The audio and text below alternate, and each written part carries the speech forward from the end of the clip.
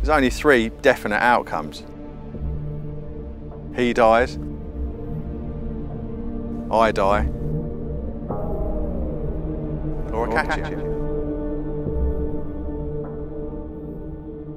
Well, after the most incredible 6 months angling that I'd had in many a year, there was only one job left to do, and that was to target the king of the lake, Tyson, the carp that, if I was lucky enough to catch it, would have been the biggest carp I'd ever caught in the UK.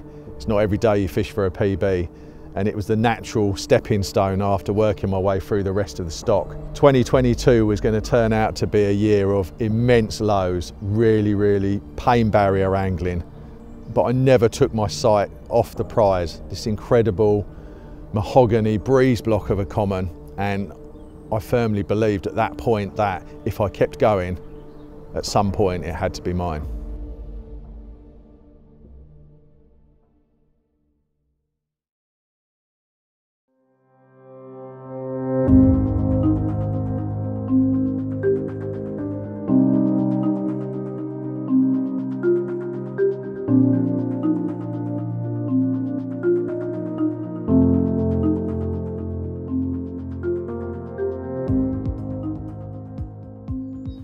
So after you saw me last, I carried on fishing at Grendon up until about, I think probably about a week before Christmas, and it carried on being good.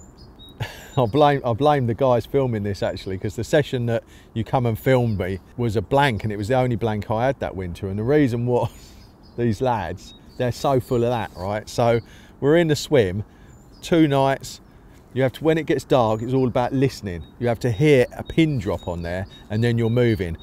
Like, no matter how many times I told them to keep the noise down, like constant chatter, and as a result, it's my excuse, I never found a fish. And I realised right at the end of the session where they were. I'd like to think if I'd been on my own, I probably would have got on them. As a result, that session was a blank, but I came back the following week and caught a 30 pound an ounce's mirror, and then the following week after that I had a 42 pound common, like in freezing cold weather, so really buzzing with those. And then all of a sudden it was the end of the year and Christmas, the natural break. I think there was some sort of lockdown or something they said about, so everything sort of ground to a halt. So I didn't pick up the carp fishing until February. It was the 3rd week of February, so I'd had nearly a 2-month layoff. And when I went back, I have to say by that point I was starting to really focus on the objective, which was Tyson. And I say that because when I started fishing Grendon, obviously he was in a lot of ways the ultimate carp residing in the lake, but I went there just to fish for beautiful big fish in the Nene Valley. And sorry for all you Nenners out there, Nene Valley, don't put an E on it. So I went there just to enjoy my fishing, and as that first season passed by, I was left with a ridiculous sort of 6 months of fishing behind me that I could never have imagined, having caught some incredible fish, and all of a sudden it seemed quite plausible and almost a natural next step to think about Tyson, to think, right, actually I've managed to catch just about, or a good share of the others, crazy 6 months, let's start recalibrating and resetting and thinking about the king of the lake, the biggest fish in there, which had been mid-50, really seriously big common carp. So it was only at that point that he started coming into my mind every session, before every session. And you can well imagine that, having had the 6 months that I'd had, where from June to December I'd managed to catch 47 carp out of a lake with only 40 in it, I thought going back in the spring would just be a simple matter of carrying on where I'd left off. But I couldn't have been more wrong.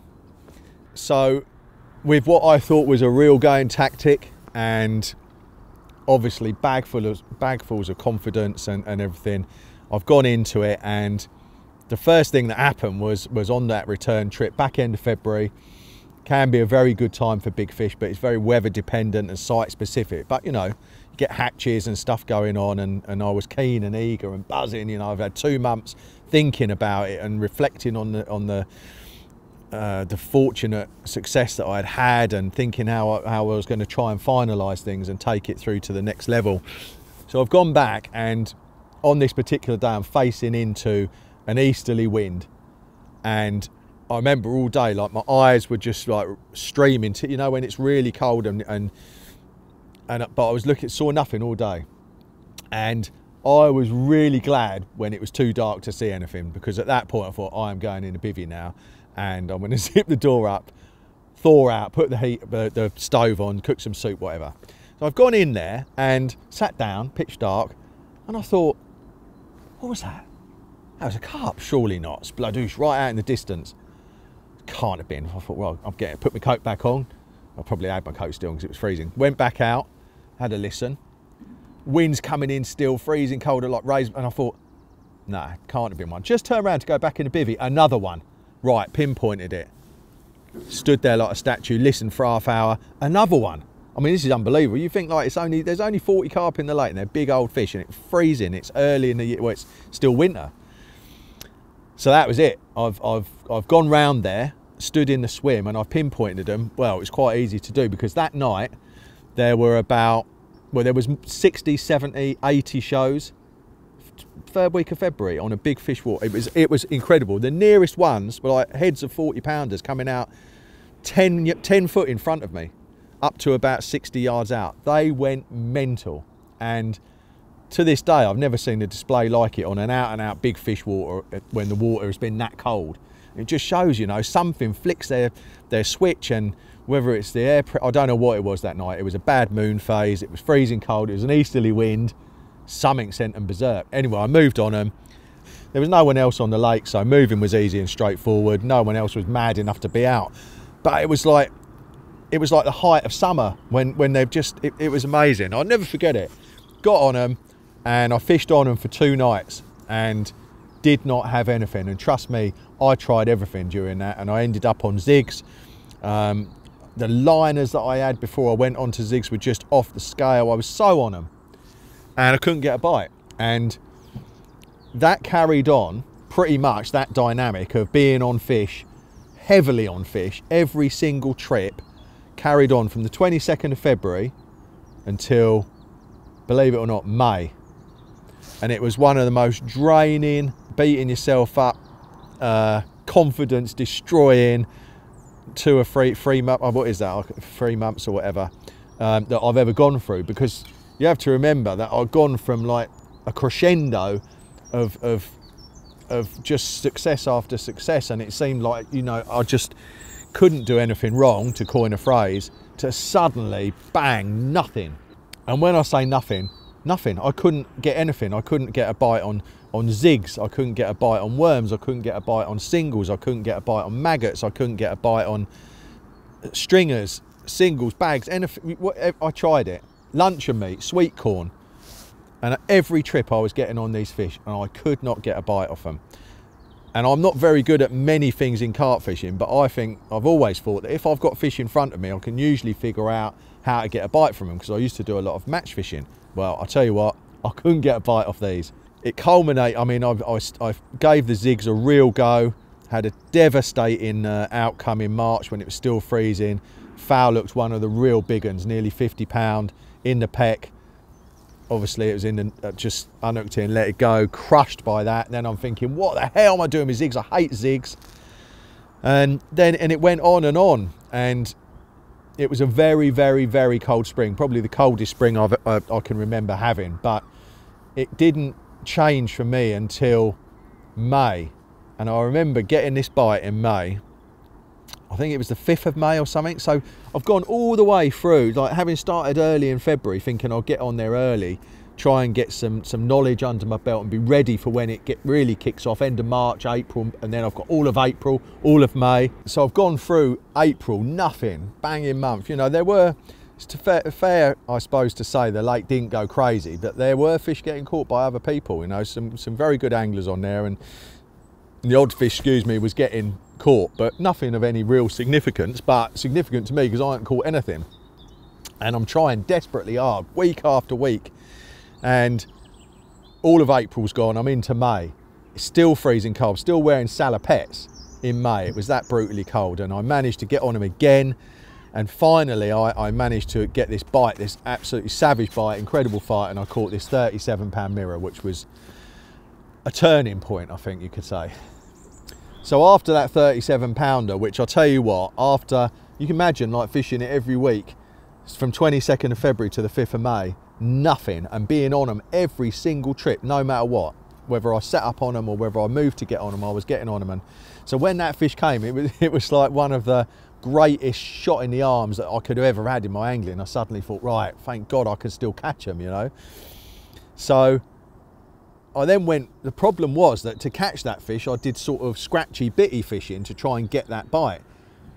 And I then thought that was the way forward, and it probably wasn't. So I carried on fishing like that, caught a couple more, nothing of any real consequence, a couple of the stockies. And it wasn't until the end of June when so I've gone all the way again through like nearly a 2-month period of just like scratching the odd one, and I'm thinking, what have I got to do? And then I thought, do you know what? None of these things I'm trying to work in. And I've gone suddenly, like it's ground to a halt. I need to just go back to what I was doing before, which was just straightforward boilie fishing. And I hadn't really done much of it in the spring because it was really cold. So I thought I'm just going to go back to the long links, big lead, fish where I see them, and a stringer and a bottom bait, and just put a few baits out with a throwing stick or whatever. So I went back to that, and I think it was July when I started doing that. And then from July all the way through the rest of the year, it didn't stop. It was just like, my God, why didn't I just do this again before? Because I caught on these tactics before, and every time again it went from, so having put that ridiculously painful period behind me, I then went completely flipped it round to catching every single time I went again for month after month. And it was a real strange journey. But the problem that I had was, by this point in time, as you go from 47 fish, 50 fish, 55 fish, 60 fish, you're obviously, with a lake that's got 40 carp, you're getting into the really firmly into the territory of recaptures. And that's a real difficult thing, because when you work so hard for a bite and it comes in and it's one you've caught before, basically what you have to do is you have to learn to love a recapture. Because if it just has a negative downer on you, oh, I've caught it before, I was playing it, I thought it might be that way, it wasn't, it's one I've caught before.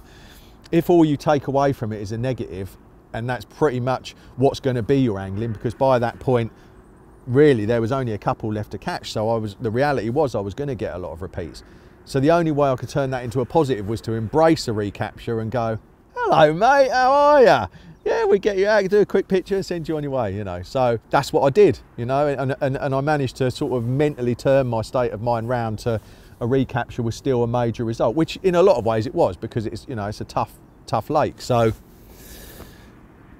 the summer's ticked on, the weeds come up, which made fishing very, very interesting. A couple of weed beds out in the middle, and the first year I fished it, there was no weed at all. So moving on to fish and getting fishing was very easy. The interesting thing was that on the first year when there was no weed, the fish, if you moved on them, they tended to stay. And then the second year when there was weed, they were more twitchy and more flighty. And normally it'd be complete diametrical opposite of that. So I don't know what was going on there, but definitely true. The second year, they were more twitchy, more flighty, more susceptible to pressure, and it required a lot more persistent angling. So whereas in the first year I'd managed, if I could get on them, I could apply a bit of bait and maybe extract a few bites sometimes if it was a really good session. Now it was move with the fish, just keep wearing it. It's like a war of attrition. You know, most of the time when you put that bait in front of the fish, they might not have it. But if you keep putting it in front of them, they will have it. You just bludgeon them into submission.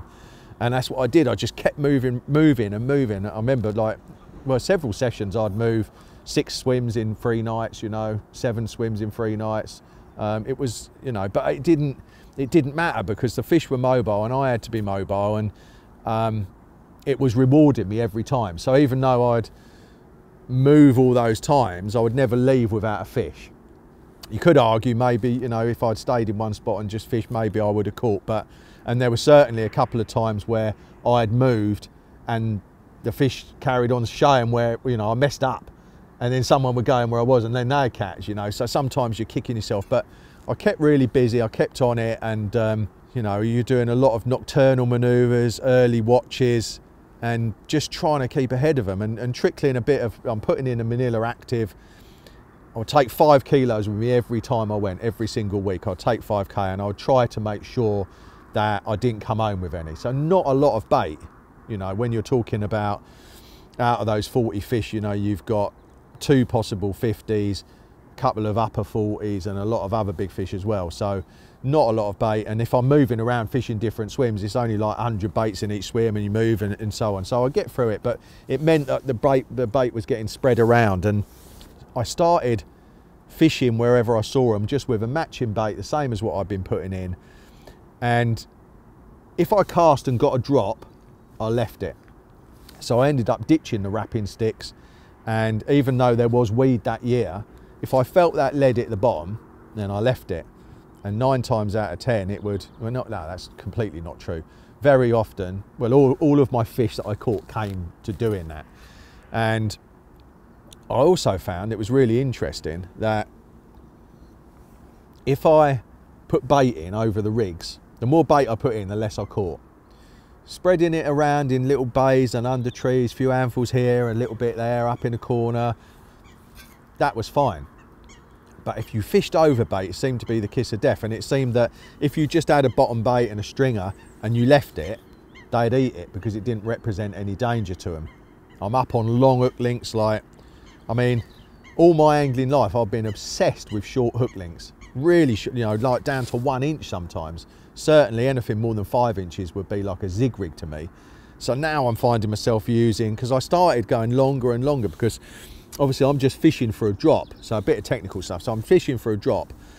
So to know that I was fishing, I wanted a long link. I had a 3 bait stringer wrapped around a hook, and my links went longer and longer. So a lot of the time I'd be fishing in silt or maybe over blanket weed. I caught a couple actually fishing in the thick pockets of weed, which I never would normally do. And it just would, it would go. You'd think, shouldn't really leave that, should I? No, they're in it. They're fizzing in the weed, right, leave it. And then 3 hours later, you'd be playing a 35 pounder. It was crazy fishing, different to what I've normally done, where I'm normally focused on spots, pinpoint accuracy, and really short rigs. This was the absolute opposite. And my rigs went longer and longer. I ended up about, I never measured them, but they were probably getting on for 20 inches, certainly 18 inches long. A style of fishing that I guess you don't really see, and that's why it worked, I think. You know, the bait on the hair was the same as the baits I've been feeding, and it just worked. And I went through the summer getting a few recaptures, but getting some new ones, you know. And that was like, you imagine getting a recapture, you made yourself see it as a positive. Well, when you do look in the net, so now you're starting to think every time you, that was another thing, prepare for the worst. So we're playing a fish in, I think it's probably going to be a recapture. It's probably going to be even if it felt like massive, and I think I wouldn't go, no, it's probably Tyson, or I try not to. Although there was a couple of times, I have to say, where I thought, oh my God, this could be it, and it wasn't. But I'd always think, oh, this will be one I know, let's see which one it is. So when it wasn't, you look in the net and it's one you haven't caught before, mega buzz, absolute zenith, you know. And I caught some mirrors, couple of like big upper 20, 29, 28 pound mirrors, and the mirrors are really rare in there, and they were just to die for, these fish, really nice. And it was interesting actually, because with the bait angle, when I went back in, it was on the boilies, it was like nearly July, and I've gone in on a krill active. The water was clear, it was weedy, big old fish screaming out fish meal to me. So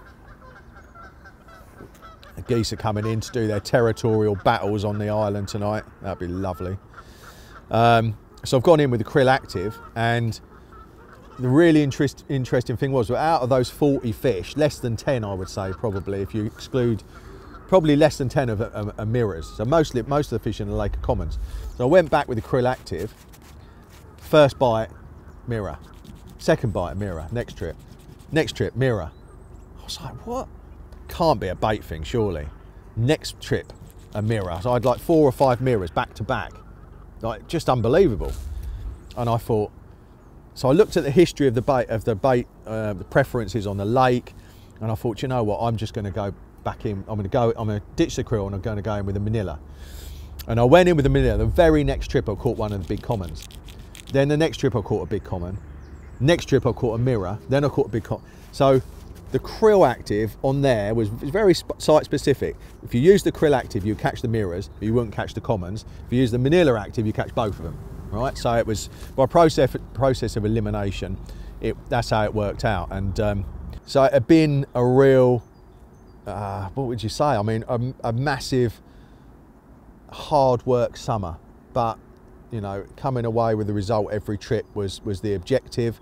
And I feel like when I think back now, looking on myself then, it was like another person. It was like there was like a 2.0 version of myself that existed just for a few months. So I'd love to get back to that, probably never would, but if you know, everyone's probably got one great campaign in them, and for me that was, you know, I just seemed to know where they'd be, where they'd go, and if I kept putting in the effort, looking and watching, I could get on them and extract a bite. And as you go sort of through the summer, I mean, there were other things like going on, like flirtations with surface fishing. I failed to catch one. I lost one on a floater, and they never get caught out there on floaters, and that was one of my targets for the year, was to get one on a floater, and I hooked it and the hook come out. But that's another story anyway. But I'm chasing them all over the place, and one evening in early September, so I'm starting to stare down a barrel of autumn now, you know, and I'm thinking, am I going to be on here for Tyson next year? It's quite possible. Now I'm up to probably 70 odd fish or something like that, and I'm thinking, I've practically caught them twice over, what have I got to do? And you start to think, I don't really want to be on here next year, and loads of things are going through my head. But the biggest thing was that I'm thinking, right, he's going to get caught in October. There's no doubt about it. He's coming out in October, but I'm not going to catch him. That might seem a really odd thing to say, but I knew that a load of anglers were going to descend in October, because they knew that he was probably going to come out and he was going to be massive. And it's a really busy lake. There's 35 anglers, like really good anglers, loads of people with time and ability. So I thought, look, saying to yourself that you're going to try and catch him in October when everyone else is going to be doing the same thing, it's not going to happen. So what I decided to do was completely forget about that whole autumn, October harvest moon. And what I was going to do was force a bonus capture out of that fish, either in September or in November. That was what I thought I was going to. I thought, let him get caught. Don't panic, because it's easy to think like, oh, someone's going to catch him. Like, I've got to get down there, and just accept someone's going to catch him. There's loads of good people. Someone's going to get him. Don't stress. Aim to force that bonus capture by pressure. At war of attrition, if you keep that pressure on, you can force a bonus capture in either September or November. So that was my thinking. So it's September, one of the months that I thought, you know, I can squeeze him out in this month. And I found myself in a part of the lake which the carp got into quite a lot the previous year. They didn't get in there a lot that particular year, last year, which is this long arm. But this night they got in there big style, and I managed to get in there and get on them. And I got my rods fanned out, all just on stringers. I think I might have had two there on bait, but one out there right over to the far margin, and it's gone in with depth and hard. It's gone on a right crackdown. Never used to bother me if it dropped deep and soft and silt and so on, because it still seemed to do bites. But when it went deep and it's landed like on a dinner table, I'm like, oh, I'll have that one, thank you. And later on that evening, they started rolling over the zone, really in the dark, about 9, 10 in the evening. And in this corridor, this arm, which is just like tree line, the echoes, the sound, they're only 60 yards away from you, and the sound of these hippos going over, I mean, it's immense when they're up in that arm. And I'm listening to these fish in the dark, one swim up from where my rods were, talking to one of the other anglers, Nick. And I was chatting to Nick, we're listening to, like, it's electrifying. We're both stood there in the dark, listening to these fish lolloping over, and then suddenly in my pocket, bip, bip, bip, bip, bip, bip, bip, bip, I ran to my swim, which was only, like, it was one swim up, ran down to the swim, right hand rod that's gone on this crackdown on the dinner plate on the far side, picked it up. This fish has flat rodded me from the off, couldn't even get it up, it's just ripping braid off the reel, going down the arm. And what from there, it just turned into one of those battles where actually this was when I thought this is Tyson. This has to be Tyson. It was so heavy, and it came in fairly quietly after that first run. It came in then under the rod tip, up and down for 20 minutes at least, which is a long time when a fish is only 25 yards out in front of you. Massive inky boils coming up in the blackness. Not a lot of light gets into that arm. We see these boils. Nick said, do you want me to net it for you? I said, yes, please. Nick's very experienced. I mean, you couldn't ask for a better netsman. So Nick's gone down to the water with a net, and this fish, well, when it broke surface, when it actually breached, it coughed and gurgled like something you never heard before. Reminded me of an ex-girlfriend. And it's sort of this inky boil up and that. And I thought, my God, this must be tight. And now my shoulder's really throbbing and aching, and like you get that, I always get that twinge there just from the extra weight that a big fish puts when it's leaning on you. And there was no doubt from everything about it. And Nick's gone down with the net, and he was down there. I mean, Nick's older than me, and he was down there crouched down. And after a while I said, Nick, I'm really sorry, because I started to think he's probably getting cramp in his back or something. I said, I will get it up. I think I said that to my ex-girlfriend as well. And eventually I could just discern the leader coming out of the water, and another big boy. It's coughed and gurgled again, and then Nick's reached out and it's gone in the net. And I heard the tail flop over the draw cord as it's gone in, so I knew it was a monster. I'm thinking, this is it. This is Tyson. This is the culmination of everything. Put the rod down. Nick's got the net. Went and got a head torch. Came back. Shone it in the net. Massive common. Really long, which Tyson is. Massive head, which Tyson's got. And but a full set of tail flutes, which Tyson hasn't got. He's got a flattened off top lobe. I thought, no, it's not him. It's a different one. I've rolled it over and I couldn't work out what it was. After a minute or two, the pennies dropped. It was a fish called the long common, which had not been caught by anyone for over 2 years on that lake. Which to me, still, with the amount of pressure you see on there, it's mind-blowing how they avoid capture. But this creature had done it, and it was just under 45 pounds, 14 ounces of pristine, hardly ever caught, immensely long, perfect in every way common carp. And it wasn't Tyson, but it was, in some ways it was even better, because it was one that they thought as it died. You know, there's a lot of big commons in there, so even when you see them in the water, you're not always 100% what you're looking at.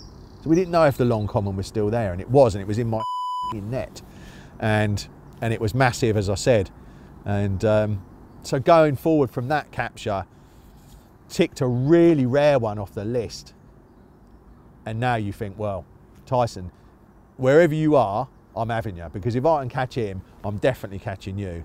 And all I was intent on was forcing that bonus capture as we went into the autumn, and not stressing about someone else catching it. And that's when things started to get really interesting.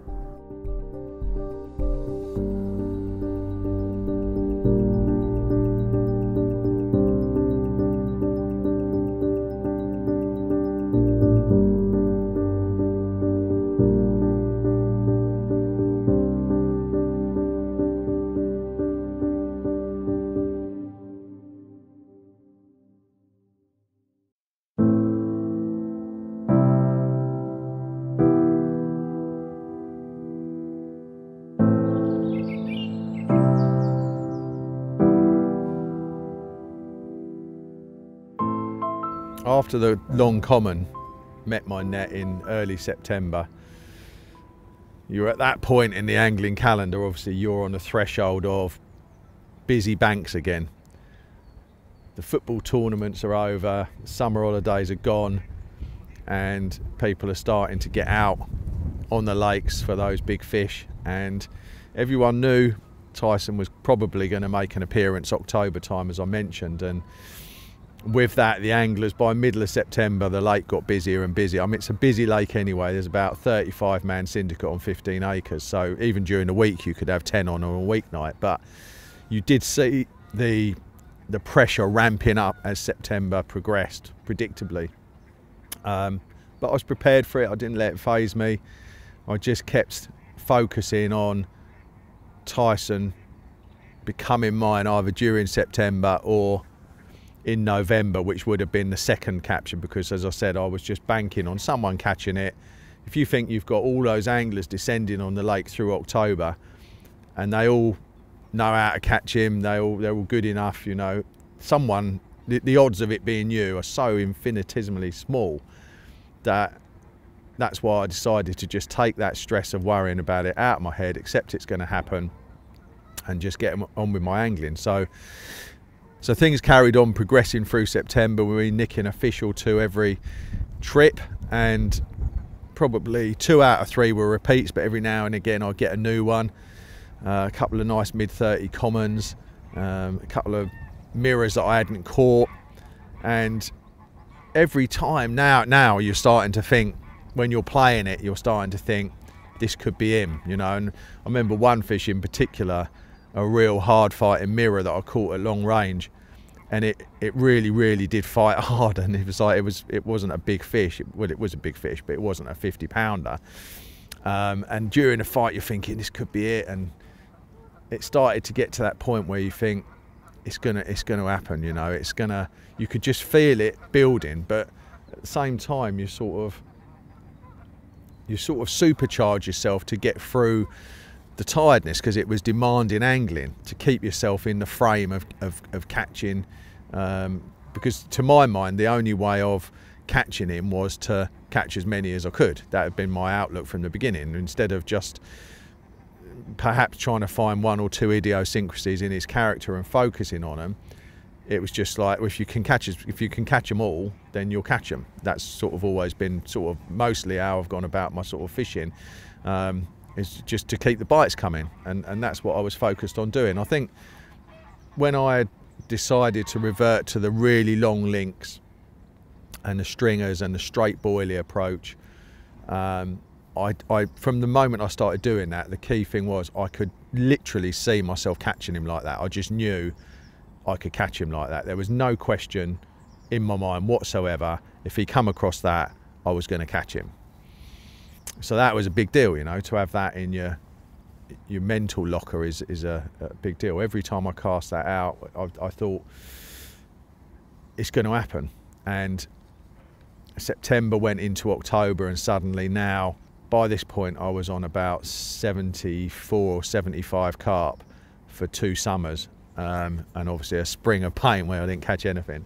A lot of people were descending on the lake. As I said, we're all speculating on how big Tyson's going to be, and I'm thinking, you know, he's not going to be as big as some had thought, but I thought he's going to be 53, 54 pound, which is a massive fish, and it's an incredible common carp. And you're sort of like looking for it. I'm looking for him now, and I'm thinking every time I'm at the lake, I'm visualising, where is he right now? What is he doing? Who's he with? And there was a couple of times where I'd seen shows, which one in particular, which had to be Tyson. There was just no mistake. There is another fish of similar size, but it's a fish known as Geordie, which is really dark, so you couldn't really mix the two of them up.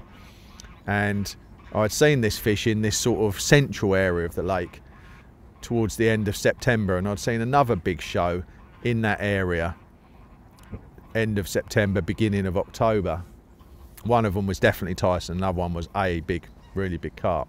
I remember as it was leading up, you sort of, again, I'm just thinking through October, just keep trying to get bites. We'll try and catch Tyson in November, maybe even December when it gets quiet. Whoever catches him in October, I'll help him out with the pictures, buy him a bottle of wine, and, you know, it's all good. So that was my mindset. It's quite a strange mindset, because I felt really close, and I felt like it was destined to happen, and I was forcing it to happen, but at the same time I thought, well, it's not going to happen in October. It's a really weird thing. It got to the end of the first week in October, and we had a weekend of solid rain, absolute tumultuous downpours all weekend where I live in Suffolk. And when I got up to go to the lake on Monday morning, I got up about 4:30, and I could hear the rain on the outside of the house absolutely thundering down, like what I call movie rain. And when I drove to the lake, I remember driving in a pitch black to the lake. All the way I had to have my wipers on full speed. It was just a really rare morning. And as I got to the lake, the rain sort of dried up, sky cleared a bit, and I stood on the boards looking at a central area of the lake. And there were 3 other anglers on, spread about, and I got there just on first light. And I looked and I didn't see anything, and about an hour passed, nothing. I'm thinking where I'm going to go. Now, quite often I'd be not setting up a pitch, sometimes for an entire day. Certainly most of the day, quite often, because I would only set up when I was happy that I was in an area where the fish were. So the fact that a couple of hours had passed since being at the lake at first light didn't really faze me. But then I saw a fish show right out in the middle zone, and the only problem with it was that it was in front of a swim called the Point, which commanded a big central chunk of the water. But as you can appreciate, when you see a fish show, you want to exactly triangulate that position so you know exactly where it showed. But where I saw it show from was right round the other side of the lake, so it was a bit of a guessing game. But I thought it had to be in that area, the same sort of area where I'd seen Tyson and that other big show. It was the only show that morning. Nothing else happened, and it felt cold, and it was obviously very, very damp and wet, and the lake was quite lifeless. To just see one show, no fizzing, nothing, was fairly unusual, but that was all I had to go. And I thought, well, you know what, I'm just going to go and get as close to that as I can. So I went round to the other end of the lake and fished out long, still probably 50 yards away from where I needed to be. But I thought, I'm going to put some rods out here. I'm not going to put bivvy up. I'm just going to sit and watch the lake and see what's occurring. And the swim I wanted to get into, which definitely where that fish showed, the Point swim, which was opposite me, was occupied.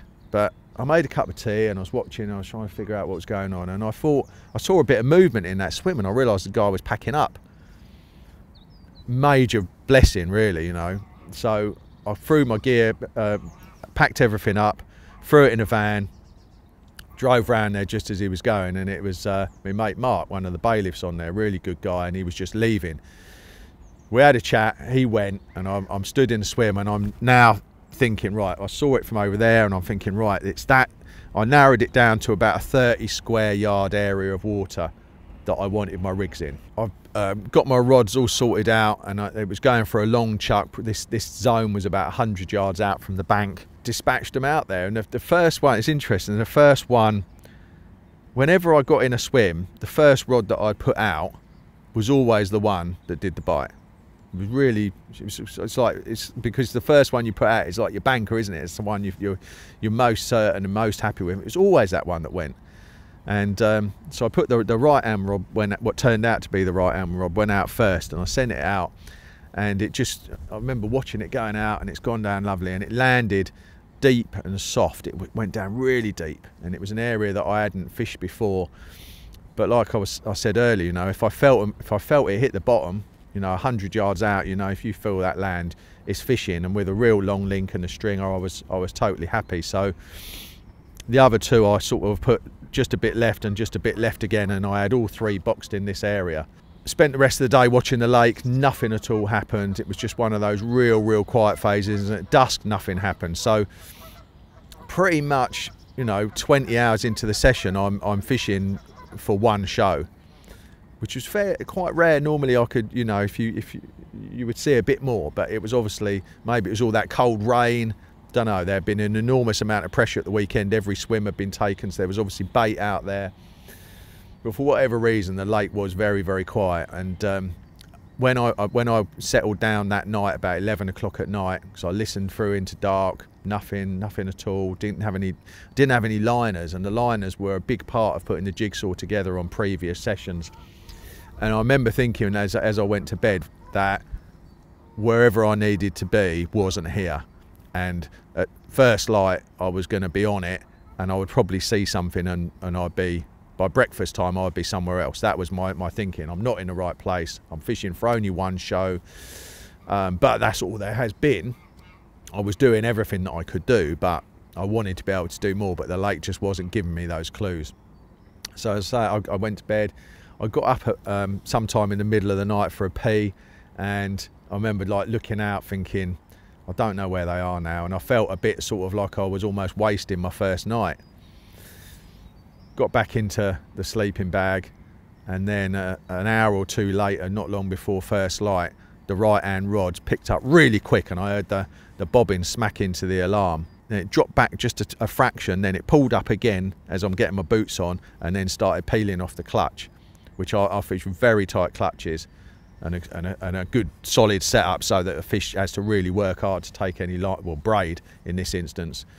And it was 100 yards out, and I came down. I could see the blinking red LED flashing at me, and the tip was pulling down to the water, and it was ticking off. And I lifted into this fish, and it was one of those that from the very beginning there was no doubt it was one of the A team. It was one of the 4 or 5 biggest fish in the lake.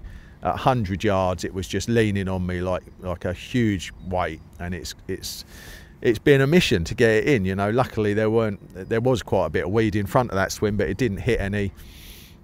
And after probably 15 minutes or so, I had it close in around the point, and now I'm starting to really think and believe in the dream. But I have to say, there have been several times throughout the previous year where I had done the same thing and looked in the net to see a familiar face. Or I really thought this, you know, my shoulder was aching, big inky boils coming up. It tried to go round the point, and I had to get right down and side strain it back. And then it came right in close and boiled up off the reeds, and then went out again.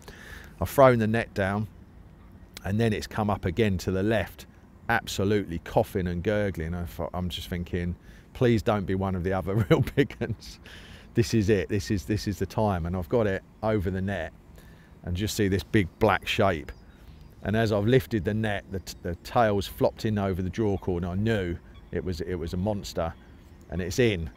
So I've brought it back and secured it off the end of the staging, and gone back to my bivvy, and I've sat down for a minute and just took it all in. I haven't got a torch or anything on at this point. And I sat there and I thought, like, I just sat and reflected, like, whatever's in the net, this is the bollocks, right? You know, carp fishing is just the bollocks. So I hadn't seen what was in the net. I knew it was a bloody big fish. And I sat there and I thought, no, this is what we do it for. It's like, it's dark. You've got all that air of mystery. You're pumped with adrenaline and excitement. There's no fear because it's in the net. It's all done. I thought, right. I soaked it up for a minute or two. Now, I've got my head torch. I never use a head torch for netting fish or anything, so I'm never worried about it. But I obviously wanted to see what was in the net. So I've gone down. And I see it so clearly. The fish was facing away from me and head out to the lake in the net, and it was like this wide, and I looked down. I thought, oh yeah, this is serious shit. I had to sanity check what it was. First thing I noticed was it had very big shoulders, and Tyson has got very big shoulders. Check. And then I've just shuffled the net a little bit so I could see the tail, because I said he's got the top lobe of his tail was flattened off. And there it was. Shit, it's actually, holy crap. A moment that I really started to wonder if it had ever happened. You do think, well, maybe some fish just haven't got your name on them. You have this ardent belief that if you just keep going and you keep catching, it has to happen. But what if I'd lost him once or twice, and to hook him once is a mountain, and it could be a 5-year campaign, and before 5 years have passed, he dies of old age. You know, there's loads of different outcomes, and you did think, well, maybe you just ain't destined to catch that. But you try and forget all that and push all those doubts away that creep up on you, like grow on your mind like poison ivy, and you just try and focus on just keep catching. And there he was, and it was like one of those waves of all different types of emotion that come over you. I rang several people and I rang my missus and woke her up, and got the fish sorted, obviously, and weighed it, and it was 54 pound and 10 ounces, which was no, it wasn't. It was 54 pound 6 ounces. And which was the biggest carp I'd ever caught in the UK. And the fish was just immaculate, and it's like, at this point it's just starting to get light, and I'm looking at this incredible thing, and I thought, right, I can't do self-takes of this. So I've secured him safely and made some calls, and then sat back with a cup of coffee. And it was kind of, at that point, you're looking out, literally you're facing the sunrise from that swim, and you are at the end of not a really long journey, 2 seasons, but still not a short one either, you know. And you're hit by this realization that that sunrise that you're watching across the lake, you're never going to see that again on that lake. It's over. And then, you know, and that, a real pang of sadness hits you, because you've lived and breathed that lake with every spare thought and moment for 2 years, and you know you're not going to fish there again. I'm never going to see that sunrise there again, because it was time to move on. You know, I'd been getting all those repeats as it was. You know, there's no way I was going to stay there for the odd 2 or 3 fish that I hadn't caught to try and catch them. So a short while later, my good mates Tom and Luke came up to record the moment and share the moment with me, which was astro in itself. Tom had bought me a bottle of champagne, which was like, it was just one of those amazing moments that, again, you sort of, it was immense because it had happened, and I thought it wouldn't happen, because it was the biggest carp I'd ever caught. It was one that had kept me awake for so many nights. It was immaculate, it was massive, and the occasion was also fettered by or tempered by this regret that it was all over. Such a strange mix. Everything that you've put into it, it was really odd that with that whole complex rush of emotions, one of the ones that I really started to feel suddenly come on was tiredness. It was like everything had been leading up to that. Like I said before, it was like I'd managed to elevate my angling to like a version of 2.0 myself, which I could never get back to again. And now it was done, I was coming back to normal, and I was like, oh my God, I'm shattered. And you're looking at this amazing fish and holding it up for your mates to take pictures of, and you just, all that moment you've played over and overhead in your mind when you're in December walking around the lake with a little umbrella in a pouring rain, looking for shows at 1 in the morning, trying to find them, and you just think it's all led to that, every single bit of it. I remember getting in the water to let it go, and even though it was only early October, I remember the water, I face planted myself into the lake to try and, you know, almost pinch yourself, are you dreaming sort of thing, and the water felt really cold, and I looked at them, the leaves were starting to come off the trees, and I thought, you know what, it couldn't have come at a better time. And after convincing myself that it was going to do an October capture, but it wouldn't be me, I couldn't have been more wrong. Bizarrely, despite all that immense pressure, like I said, the weekend, 3 days earlier, every swim on the lake had been taken, and still we had avoided capture. And yeah, I thought it was going to go on longer, but it didn't. And suddenly that nemesis, it didn't take him dying or me dying, it took me catching it, and that was the end of the journey. And as I'm holding him in this water, and the guys are filming it swimming out of my hands, I just thought, this is where it ends here. This is time for this story to come to a close. And over the next couple of hours, I went round the lake, and because I knew I wasn't coming back, but I made a lot of good friends. So I went round the lake and I said goodbye to there was about 4 other people fishing. And it's funny, as I've come round a couple of little corners, little bays and that, as I'm walking around, I'm thinking, right, just put 50 baits there for later. Right, there's a fizzer out there, right? And I thought, no, what are you doing? It's over. You're not fishing tonight. It's done. We're going home. We're going home early. We've just done one night and we're off home. And when I come out of the gates, it was, yeah, it's like saying goodbye to the love of your life at a train station platform sort of thing. You think, well, it's been amazing, but it's ended here. And that is the same mix of emotions you get from the resolution of any campaign, that incredible jubilation and every positive thing that goes with it, but that sadness as well. And that's, you know, that's what makes it so memorable, and it stamps itself on its soul, because it is such a immense, complex thing that has affected your life for such a period of time, that you've lived and breathed it, and then it's over, and then you start thinking about the next thing after a while, you know. But for then and for quite a long time, that feel and vision of Tyson slipping through my fingers into that chilly water with leaves scattered on the surface, watching that immense back and shoulders, was in a lot of ways the ultimate angling moment for me, and it's emblazoned on my soul forevermore. And very, very thankful to the carp gods for letting it happen, and to the amazing Lake Grendon, all the fish that swim in there, the brilliant blokes that fish it. It was an incredible, intoxicating experience, and one that I might never top, and I'll certainly never forget.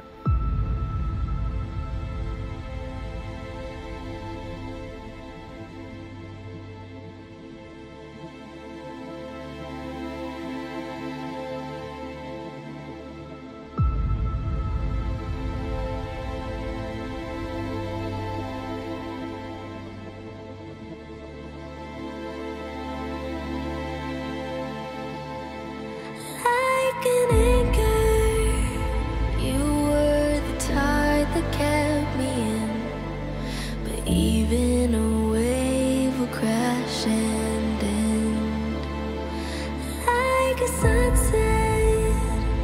So much beauty held within, but light goes out and darkness wins.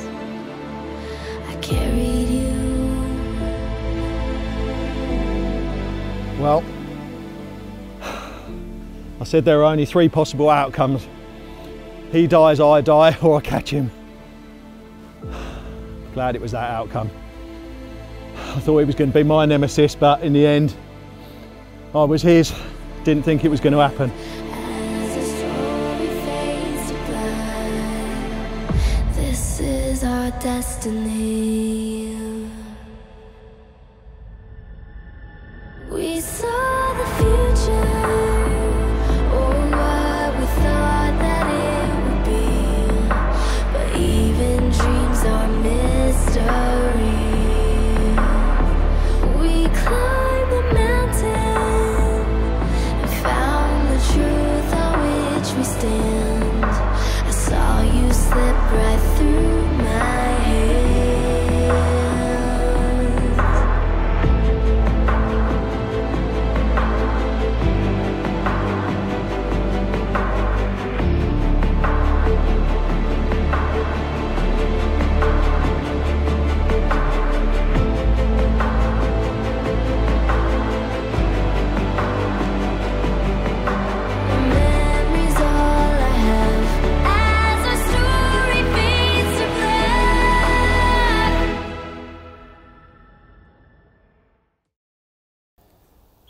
To Hope Lake, Tyson and all you amazing, amazing fish. Live long.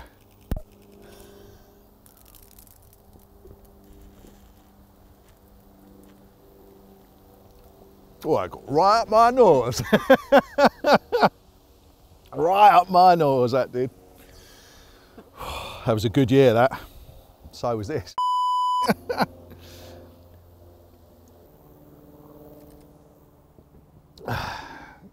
Cheers, boys. It's been emotional.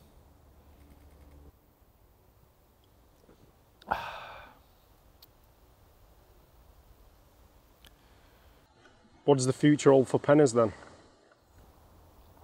Well, first of all, we can't take anything for granted. You have to, I don't even think, right, when I'm back next week, I think, you know, if I was being allowed to come back next week, God's willing and all that, you know, don't take anything for granted. But if I've got another campaign ahead of me, we're fortunate, you know, there's so many incredible carp out there. But there's only a few that I really would want to dedicate precious, precious time to. So one of them's up here in this county. It's just a ridiculous mirror carp. I can't even think about it. Do you know what? I haven't even allowed myself to think about.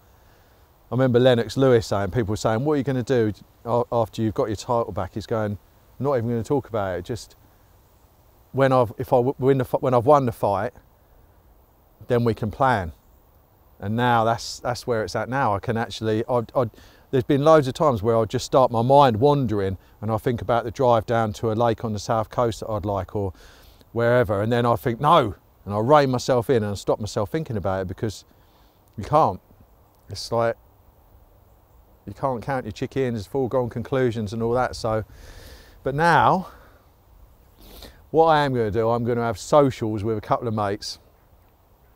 My dear friend Simon Scott's just caught the Burfield Common, and we've been on joint sort of missions, and we promised a social if we both done it. So me and Simon and Ben Gratwick are going to go somewhere, have a social. A mate of mine's hired Yateley Pad Lake next month, and he said, do you want to come? There's only 2 of us. And I said, no. I said, sorry. I said, if I catch Tyson, this was last night, I said, then I'll come. So yeah, I think I'll go and have a social at Yateley Pads, take a couple of weeks off, play some tennis, drink some beer and enjoy life, and be thankful for every single carp that has come my way from this amazing lake, because it's been very kind to me, more than it should have been really, because I fish like an idiot a lot of the time, but you know, grateful.